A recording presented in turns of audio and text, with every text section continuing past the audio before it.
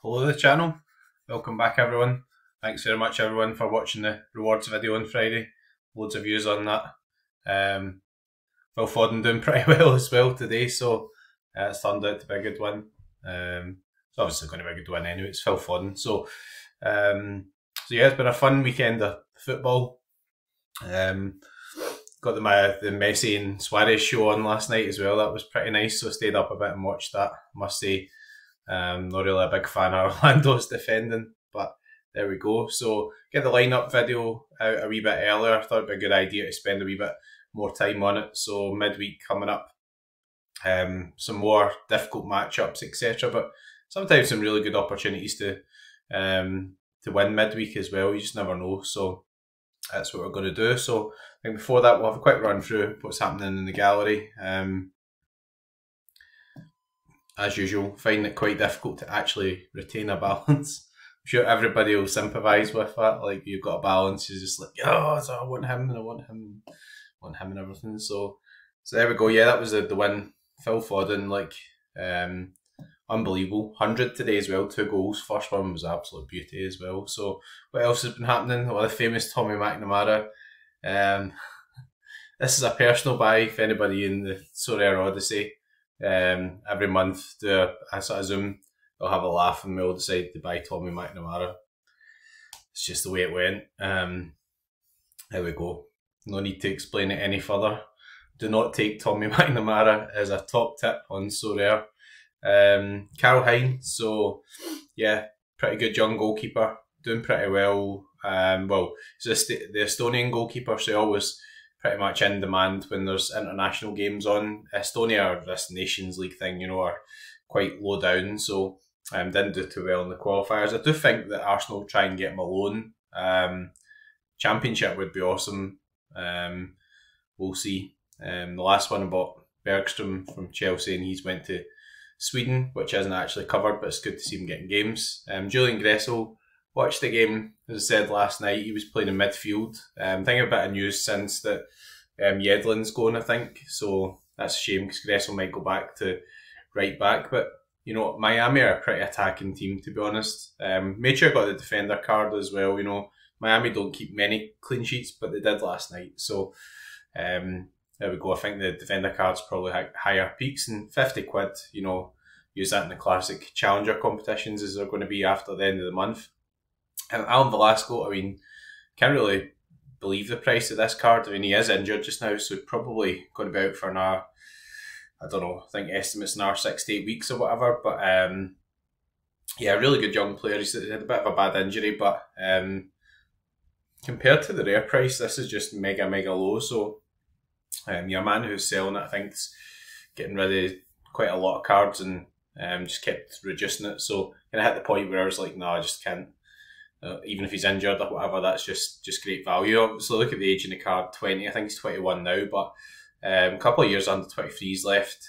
Plays in the MLS, summer usage. Really good player as well. I've got his rare, so there we go.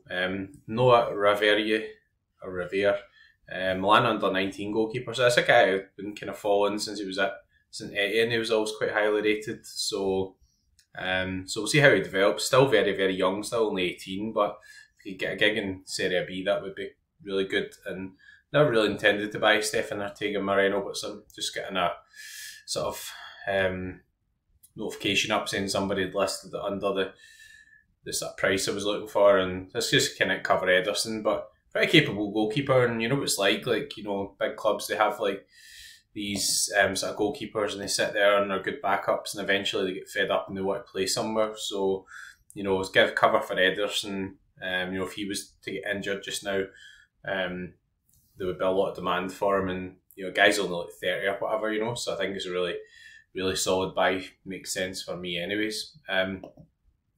So let's have a look at the spreadsheet. Let's have a look at what's happening midweek. See what we sort of fancy games wise. So there are quite a few midweek games on. So we've got sort of some Champions League games, some Europa League games, etc. 1 or 2 games in the actual Championship as well. So no Celtic, although after this weekend's performance, maybe that's not a bad thing. So we shall say no more. So Man City right up there. I mean, that stands out. Copenhagen got a good result, I think, against Man United at Old Trafford and stuff. But yeah, Man City, you can see today, Man City are a different kettle of fish to Man United. No offence to Manchester United fans. Rashford scored a great goal, but Manchester City were all over them. So, I think quality-wise, you'd expect that Man City will get the job done at home. Rotation-wise, there's always some sort of rotation with teams, or not teams, Pep teams. Alvarez didn't start, so I think I'm going to be sort of earmarking him. Pretty sure that he'll get a start. It's a big game. They've got to win, obviously, so I think they'll go too mental. But got a lot of guys today that started on the bench, like Akanji and guys like that. You would fancy will come in midweek. Bayern Munich against Lazio, and Bayern Munich been pretty poor recently. Leverkusen 10 points clear now, which is just funny. Like Kane goes all this time and is like, right, I'm leaving Tottenham, I'm going to Bayern Munich, I want to make sure I win something. Bayern Munich are like the serial winners, and then they're just getting absolutely knocked out of the park by Xabi Alonso and Leverkusen and Grimaldo and Frimpong and all the lads. Good on them. But there we go. Just find that funny. So yeah, quite a high clean sheet percentage and expect team goals. What I would say is, come up against Lazio, seen was at the Lazio game, Celtic. So Celtic pretty unlucky not to beat them at home, and wasn't in the game away from home, but watching the game, Celtic controlled a lot of the tempo and stuff. So Lazio can be more of a sort of they'll sit in type team. So you'd imagine that this game might also suit kind of high possession base for Bayern Munich as well. Have a lot of pressure. Coventry, some old stats kicking about there, so pretty good fixture for them. Leeds United as well. So yeah, I mean Leeds, they've been on some form. Didn't get a good result at the weekend, but guys like Somerville, etc., are always quite dangerous. I don't really have any of those guys. Don't have Mesley anymore either. But yeah, worth bearing in mind if you do have those guys. Al Hilal, so some of the Asian Champions League games are popping up now as well. So if you've got guys in there, pretty interesting. 2.25 expected team goals. So yeah, everybody was all sort of fearing Saudi Arabia and all that type of stuff. But I think it's probably more of a risk now if your player's going to Saudi Arabia rather than actually fearing it. I mean, with the contender thing, I'm sure if Sorare ever do get a deal, then likelihood is they're going to go into contender or challenger. They're not going to go into champions. So, might be a bit more redundant than it was in the past as well. Bayern Leverkusen, so yeah, against Big Karabag, quite a high clean sheet percentage and expected team goals. So just a shame I've got Hradecki. It was a really good win, so it's nice to have a nice in-season card, but usually I play Kovar, the backup guy, and do a bit of rotation. So be interested to see what point Xabi Alonso says we'll 10 points clear in the league, so probably going to win that anyway. Obviously, to big Harry Kane, and they'll go quite serious here. But yeah, I mean they've been phenomenal. And even when they have rotated a wee bit, they've got a real identity, style of play. Southampton, so pretty good. I mean, score a lot of goals, but like you just go through these spells where you concede so many goals. So Bazunu must be really frustrating to hold. I don't hold him anymore either. But there we go. Real Madrid against Leipzig. So quite a low expected clean sheet percentage. Watched that game against Valencia, actually. That was kind of interesting, controversial at the end. Valencia just weren't really in the game, then scored and ended up 2-0 up, and Real really fought back. But what an ending. It's just so weird, like they were blowing the whistle whilst the guy was crossing the ball in. There we go. But I'm sure it was quite funny seeing Real Madrid having all the petulance and all the everything's all against us, because like everybody been playing all season about the referee's been against them. So there we go. But expect team goals around about 2. So you imagine they'll score a few goals. Aston Villa Ajax, think will be a pretty good game.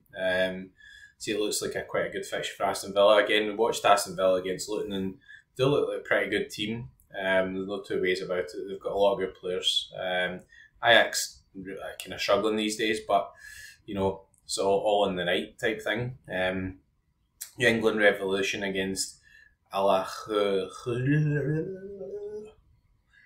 LD, we'll call him Big LD.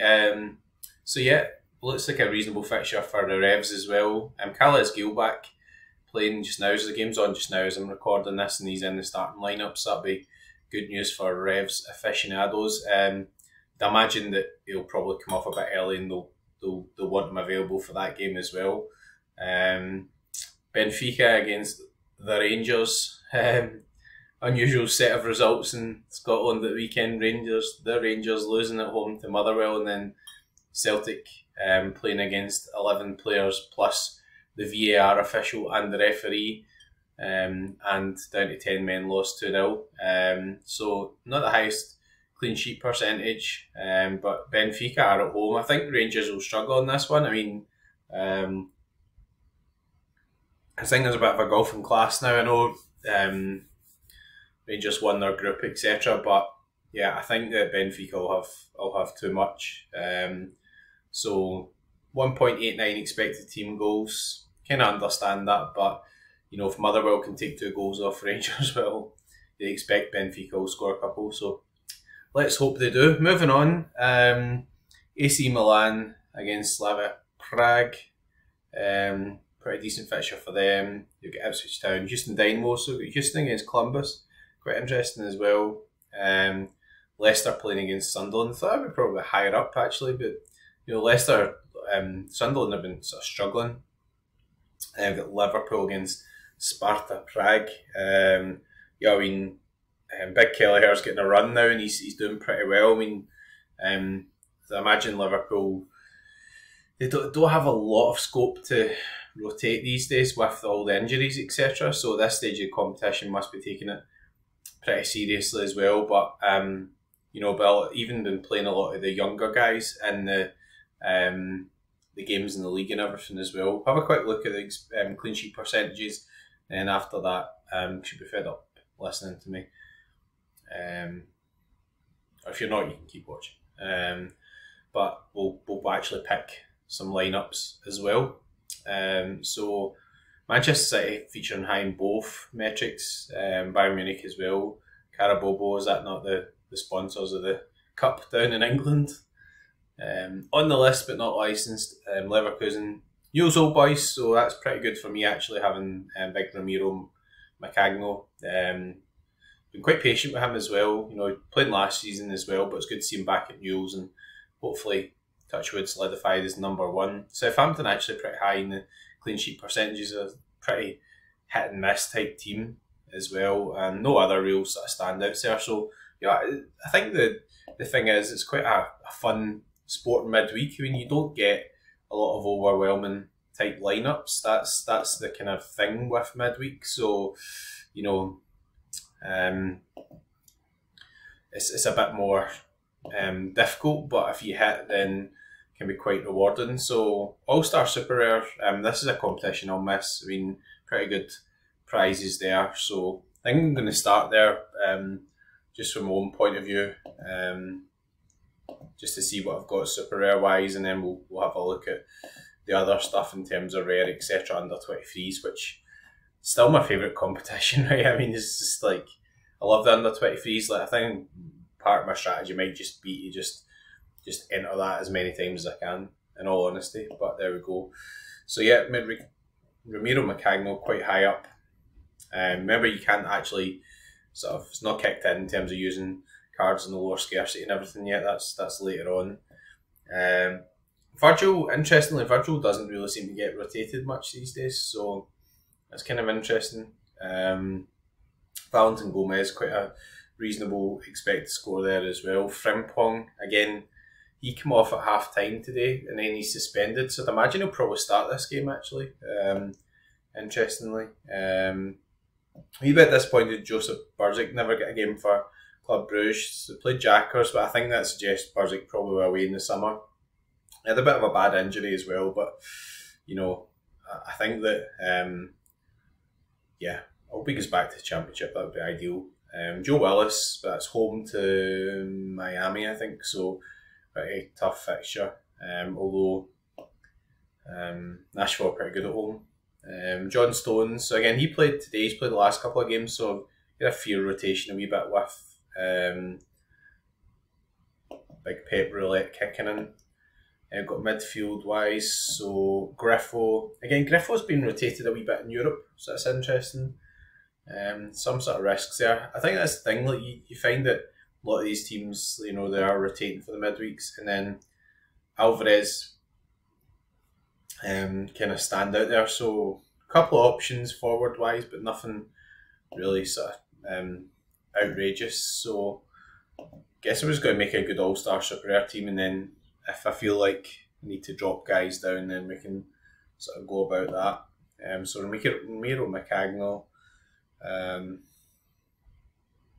I'll probably play Frimpong. I mean, Virgil, I think probably going to have in like a all-star plus or champion type team, I think. It's been nice to pair him with Kelleher, so midfield wise, so unusual to see the Fenerbahce guys so high up in the actual averages but so low in the expected scores, but USG are a pretty serious team.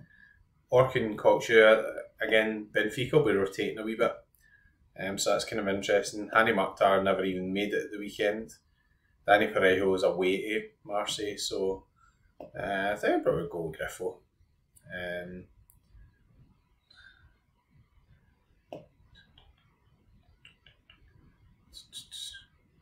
It probably has to go Alvarez in here, although, as I said, Alvarez may well come out of this and go into the actual under 23s. Because I'm not sure if I'm really too behind this as a entry. I mean, I think that's one piece of advice to give to people who are like, what's the point of me watching you putting in your Super Rare teams? But if you're putting in a team, it's always good to try and kind of maximise how you feel about that team in the competition. So these guys are not appearing that high up in terms of the expected scores, so probably quite hard to beat like a Manchester City stack or a Leverkusen stack if somebody's got it to get the team right or whatever. So that's where it's kind of interesting. I might go Canales. I was away from home, but I'll go Alvarez captain. I say I might move Alvarez to the under 23s, in all honesty, but let's see. We'll do under 23s next. That'll be, let's say, one of my favourite competitions in general. I'll really miss the sort of Rare Plus or Rare Pro versions of these, honestly. I really will, but it is what it is. It's going now, so. So there we go. So Trubin, vastly underrated, I think. I mean, Rangers do score a fair amount of goals, so I suppose I can kind of see that, but yeah, I mean, there's only real one selection, I think, for me in this. It's nice to see Thomas Guiley playing as well. So I've got a rule there where they need a player under 20 or something. He's been fulfilling that now, so that's quite interesting. And I think Benfica are going to take this pretty seriously as well, so I'd imagine Antonio Silva, pretty high expected score, so I'd imagine, yeah, if we're going to go with that, then that would make sense. I don't think they'll mess about too much in that game. Kokcha, again, yeah, I'm just actually, he's been rotated a wee bit. That's my only sort of hesitation. I'm quite tempted by Harvey Elliott, I must admit. He's been playing very well. Salah's been a big injury out, etc. as well, so that kind of makes sense. Forward wise, I might end up just dropping Alvarez in here, right? Phil Foden will come back to in a wee minute, so playing the Spurs. So Alvarez, Doku. Doku wasn't so good today, in all honesty. Vinicius, quite a big game player as well. This is an interesting one. Musiala's in pretty good form too. They've got to go Vinicius. So they drop down Julian Alvarez. I don't know. I mean, I suppose he's still a rotation risk as well, right? So, as is Foden. I mean, Foden had a wee knock at the end. I suppose I could just go work and Cox there. I think he'll start against Porto, and then there's just a risk that they'll mess about with the midfield a wee bit in terms of midweek. But there we go. It's still a really strong team, right? So I think I'm going to have to update that pending like some team news and stuff as well. All-Star Rare Plus, so your champion will be pretty hard midweek as well, but let's see what the sort of differences are here. So All-Star Rare Plus, you've got 4-star rares, $710 for first, and then Champion Europe, you have less cards, 2 stars, and less in terms of F. So yeah, I mean, I always have favoured the All-Star, so I think it's just one of those, got to kind of stick with that, to be honest. It's a shame about Hideki, it's not, doesn't usually play there, so there we go. So I think in this, you know, kind of got to go with Kelleher. Liverpool are not always the best in terms of clean sheets, but I mean,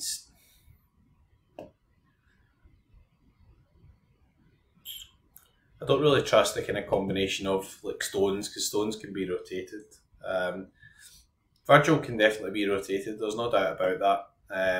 But I don't really mind dropping them down in these game weeks, honestly. Like, if I'm a really good like challenger, champion type lineup, then fair dues. But so then this is where the other decisions are coming in. So hang on, let's get it right bit. Help if we're on the right bit. Trent's kind of struggling just now. Don't know if he'll be back in or not. I imagine he will be back in at some point soon, but might start from the bench. Carles Gill, really high expected score.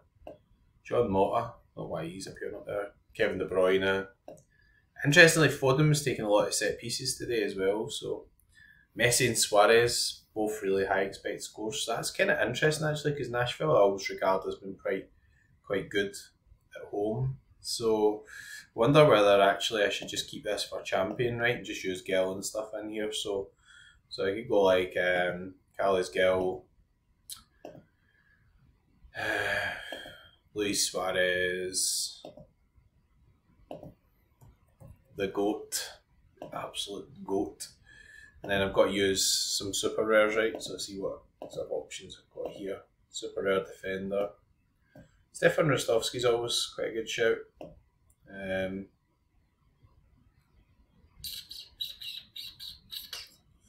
Bit shorter choice midweek. Probably use Valentin Gomez in there as well. Been pretty solid. Yeah, Rostovski against Palk. Interesting one. Really don't know at the moment, to be honest. I'll go Valentin Gomez. Goalkeeper wise, I don't have anybody who really can fancy too much there, so what I probably keep Tribune for the other under 23 slot.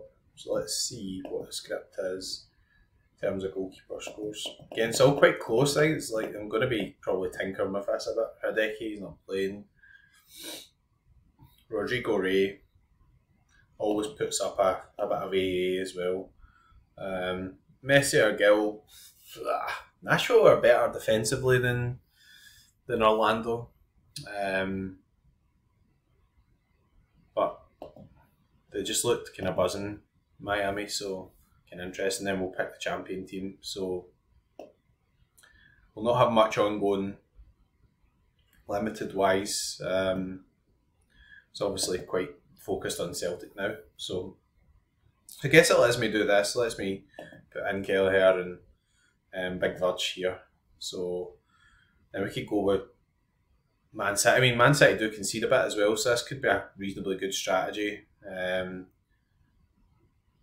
be an argument for just going the full stack as well. There's no doubt about that. So Phil Foden's playing so well just now. You've got to put him in. Doku, I'm not sure if he'll start or not. I think maybe Alvarez will come in for Doku, in all honesty. Musiala been playing pretty well for Bayern. So again, kind of short of having enough super rares. I do want to have a team in. Danny Parejo's an interesting one. 3 assists today. Really good. So again, that's the thing with Pep Roulette, like John Stones, like I'd love to whack him in, but like it's just such a big risk that he'll be on the bench. But I mean, these guys can all put up really nice kind of peak type scores. It's a big game for Man City. I'm going to back De Bruyne. I mean, Foden outscored him today, but yeah, I mean, and that should have a chance. Just it's not maxed out because of not having the two sort of super rares, but I think I'd rather go with De Bruyne and Foden rares at home than play like Danny Parejo away at Marseille as well. So there we go. Done a bit of lineup build. That's 25 minutes already. It's amazing. Check in on the current lineups for the game week. So some have done better than others, as you can see. So Premier League in season, not much happened. Don't want to talk about Celtic, so let's just skip that. Don't want to talk about them. Captain 40 rare, pretty poor. Kind of gambled on Barzik playing actually, and Sebastian Szymanski, 2 big chances missed as well. Torture. Oh, got some movement here. Who scored? It's Firenze against Sporting. Really need the Cremonese clean sheet to hold as well. I'll show you that in a minute. So this was the biggest hope of the weekend. This was sitting first. Vinicius Junior got a late error led to goal added, so it won't be a podium anymore. Shame that if that hadn't been added, it might have been a podium. Still got Arsenal to go as well, but brilliant result. Hopefully he'll hold on for a Tier 1 champion Europe, which is pretty awesome to be honest. All the ex-Celtic rejects and stuff all coming together here. So Nat Phillips and David Turnbull. Turnbull pretty nice score actually, so did get an assist as well. I think he was taking some sets, so kind of interesting to see if he nails a place for Cardiff. Historically a good scorer. Under 23 there, so that's a good chance. Trubin at half-8, so that's what I'm going to be doing after this. So 200s, Schlotterbeck and Foden, pretty good. Doku, the disappointment. Matt O'Reilly still managed a 56 and a 2-0 defeat with 10 men, so not too bad. Szymanski let this one down. This was kind of really frustrating because, if that's a phrase, Frimpong it took off at half time. He was on a yellow, so he probably didn't want to risk it. And Sebastian Szymanski, 2 big chances missed, so that could have been like top 30 or whatever, but there we go. Man City conceded, so nothing much in the Champion Plus. Under 23 there plus, so this has got a really good chance. As we were saying, need the Cremonese clean sheet to stick. This is another example of value. I mean, I mentioned this previous video, Alejandro Francis. So this guy was 20 quid. I mean, you know, plays in the for Zaragoza in the 2nd division and all that sort of stuff, but he's a really good young player, and you see he's kind of coming up in some of these lists and stuff in terms of expected scores. So I'm pretty pleased with that pick, to be honest. We'll see. The game's not finished yet. I don't know if this will hold. I mean, it's 419, seems a bit low, right? So unless Francis really gets some good A in the last sort of 5-10 minutes, then I'd imagine that'll be kind of top 10ish, maybe outside that. But we'll see. All-Star Super Rare was horrific.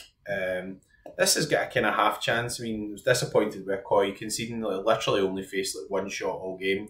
Virtual good score, Alvarez getting an assist. I guess if Rice and Martinelli go really big, could sneak a card. Hope somebody scored here. Please don't tell me it's a team against Cremonese. No, it's not. Sporting Lisbon. That's fine. And then actually finally managed to pick a right target somewhere. So sneaked into the $150 here. So pretty pleased about that. So there we go. Some lineup building for midweek. More of a preview as well. It's kind of tougher midweek. I'd mentioned before as well about we'll maybe do a wee challenge of getting some money together and picking some teams. I don't really want to be doing that for midweek Champions League games, etc., because you're not going to do much with £100 budget or whatever in game weeks like that. So we'll start that in some of the future game weeks, or maybe after the international break, we'll see, because probably need a wee bit of time to plan the first sort of buys and things if we're delving back into limiteds. But anyway, that's half an hour. We covered off a lot of stuff. Definitely winning some stuff on Tuesday, which I'm always very grateful for. It was brilliant watching Foden today as well. Like just get that feeling of yes, just won him, and that's right, it's right in the top bag.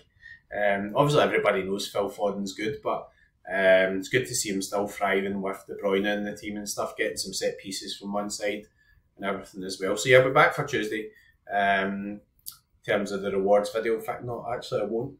I'm going out on Tuesday, so that might have to be a wee bit late. Might just record that on Wednesday morning or something. But anyway, I'm waffling now. So if you're still getting anything on going for the weekend, or you're playing midweek weekend, customary fashion, good luck. Go for it.